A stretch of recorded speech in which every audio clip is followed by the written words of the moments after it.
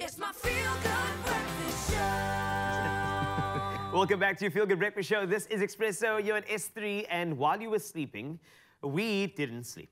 We focused on all of the news headlines that you need to know to get you ready for your day. Yeah, I'm just serious, Graham. We don't sleep. Never. We think about you. We stay awake at night. We track through all of the interwebs, and we bring you all the latest. That's our purpose. It's sounding a bit weird. We stay up all night just thinking about you, man. But we do. We really do, and we care. And we're going to start down in the mother city, where the city of Cape Town will be implementing stricter traffic bylaws this month. Be warned. So this includes impounding vehicles that have flouted traffic laws.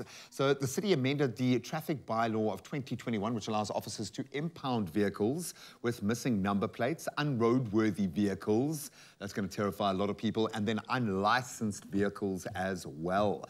Now, before the amendment, traffic officers could only issue a traffic fine for such violations, but the mayoral committee member for safety, JP Smith, says that reckless drivers will be arrested and their cars impounded until court processes are completed. And he added that the harsh laws are intended to end the carnage on this city's roads. Fair game. It is indeed. If you think about Cape Town being such a destination for so many people, a lot of cars come through. And more importantly, I think that sometimes the traffic officers, they are disabled with regard to actually policing it properly. And we want to look after everybody. And while some people are thinking, oh, why is it so harsh? If you look at the numbers during our December period, if you look at our numbers during the Easter weekend, we had to do something. No, completely. Completely. And unfortunately, there are so many unroadworthy cars, but I think we all know about the kind of people. All right, so let's move on, because we also actually took a focus on AI. While you were sleeping, don't worry, the machines haven't taken over yet. They haven't, no, okay. But Amazon, Google, Meta, Microsoft, and other tech firms agree to AI safeguards set by the White House. Because AI, is it a friend or is it a foe? Now, you and I have both seen movies, Graham. Yeah. We saw Terminator. We know what Cyberdyne systems are. We saw The Matrix. Like, these are the types of things that were pipe dreams for us. But now AI is closer to those movies than it's ever been.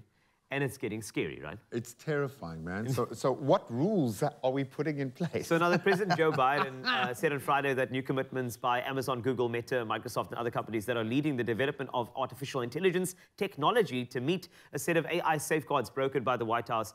It's an important step toward managing the enormous promise and risks posed by the technology. Yes, we are having this conversation. Social media has shown us the harm that powerful technology can do without the right safeguards in place. We've seen this so many times where you can stick a president's face on somebody and it's so believable and so real that it could be a problem to national security. Well, it's the tone. I remember when they did with Donald Trump, where they created those photos, and it could not have been more real. Terrifyingly so. And now the UN Council, they're going to hold their first meeting about potential threats of AI, and they are looking at really safeguarding it properly. Yes, we are talking about AI safeguards already. I know it's scary stuff, but it's there for a reason. Yeah, and I suppose what scared me the most was that you've got politics and government weighing in now with that list of safeguards.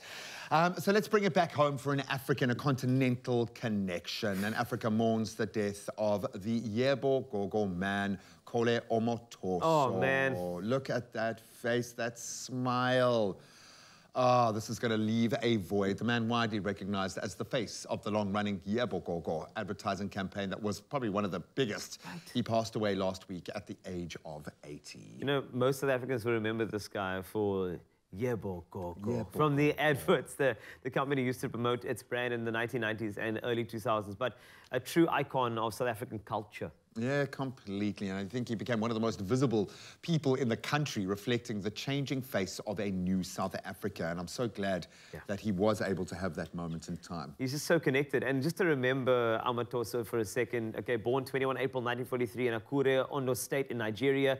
He obtained South African citizenship back in 1999. He was married to Margarita Amatoso, an architect and an urban planner originally from Barbados. And he later became a professor at Stellenbosch University's drama department. That is the legacy that he leaves behind, and we'll always remember our main Gogo, our Yebo Gogo. Yebo Gogo. And crazy time to be alive, but so important to look back, look forward, yes, but also think about how you are existing right now. What truth are you living, regardless of AI, politics, and everything that's happening around you? That's where it begins and ends. So if there's any stories that are affecting your lived experience, let us know.